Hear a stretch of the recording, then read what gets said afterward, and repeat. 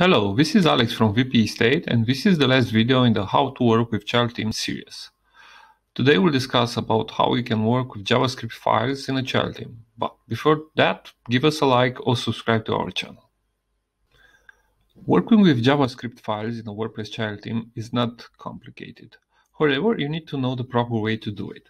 Here is the way I do it.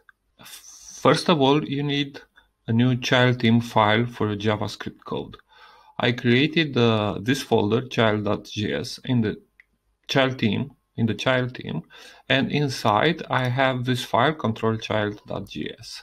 As you can see, the file is empty at this moment, and we need to embed it into the child theme.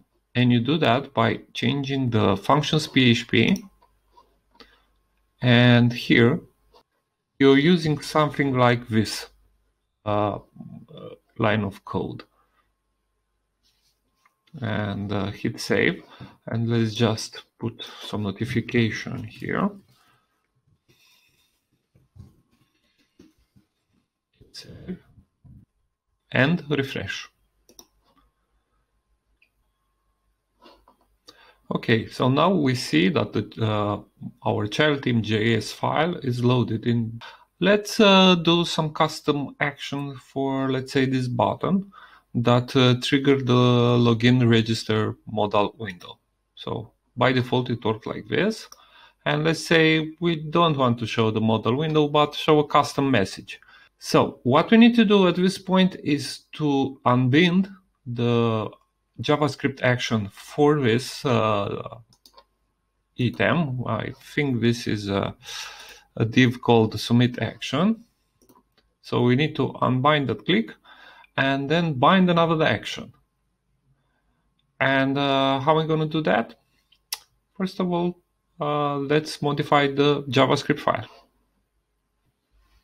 So the code should look something like this. And we click submit action class. The div that has this class will trigger a new alert called new action. Let's test.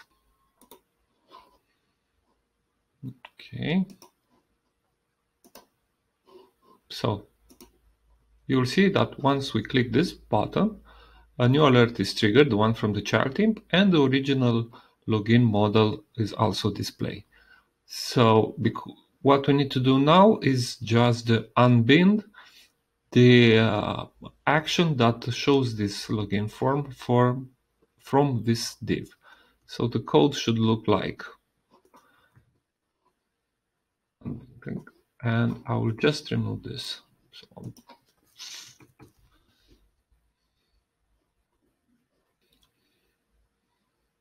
So now when we press the button, we have new action, but we still see the login model. What is happening? Well, the thing is, the first file that is loaded is the control-child.js. After that, the control.js, the original file, is loaded. And let me show you that. So we have this notification, and we put here another notification.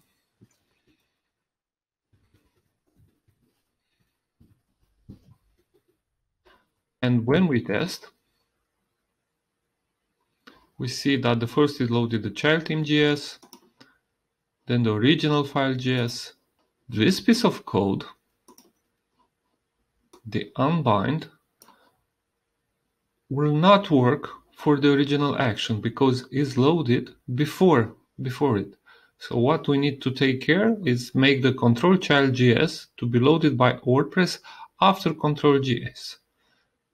And how do we achieve that? It's simple. If you go to WordPress documentation and study this instruction, you will see that this parameter, it's called a dependency array, and looks like this.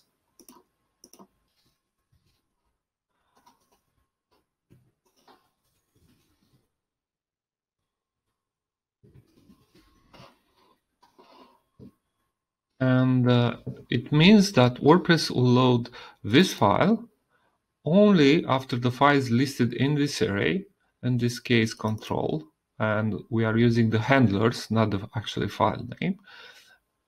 And again, WordPress will load this file only after the file listed in this array are loaded. So if you click save,